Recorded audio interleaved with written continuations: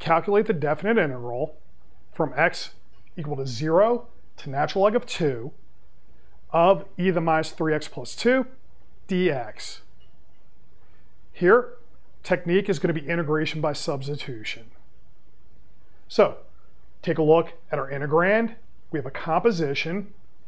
So we're going to let u be equal to the inside function. So it's going to be minus 3x plus 2. du equals minus 3 dx. dx equals du over minus 3. For here, when we evaluate, we'll just put everything over in terms of u. So I'll also have u of natural log of 2, our upper limit.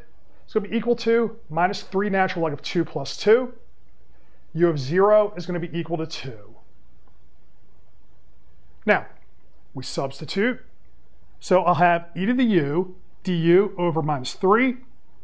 Then our limits become minus 3 natural log of 2 plus 2 and 2. If I want the antiderivative of e to the u with respect to u, we just get back e to the u. So we're going to wind up with minus 1/3 e to the u. Then we evaluate at minus 3 natural log of 2 plus 2, and 2, take the difference. So we set that up. Let's see what we can do with this. First off, I want to break up this exponent. So I could write that as e to the minus 3 natural log of 2 times e squared. So our next step will be to factor out an e squared.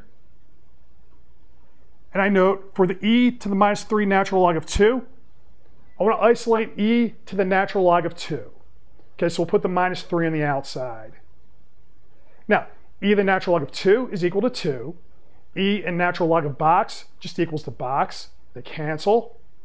So I have 2 to the minus 3, which is 1/8.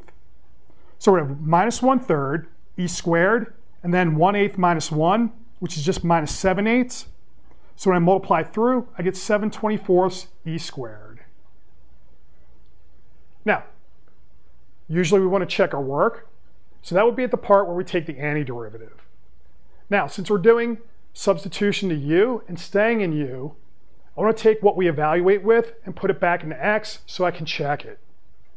So I want to take this term here, our minus 1/3 e to the u. We'll put in our minus 3x plus 2 in for u, and then take the derivative. So I take the derivative of this, what happens? Well, the rule is, okay, we're going to use the chain rule. I just take our item here, put it back as is. And then we multiply by the derivative of what's on the inside. So the derivative here is going to be minus 3. It's going to take out our minus 1/3, and then we're left with our integrand.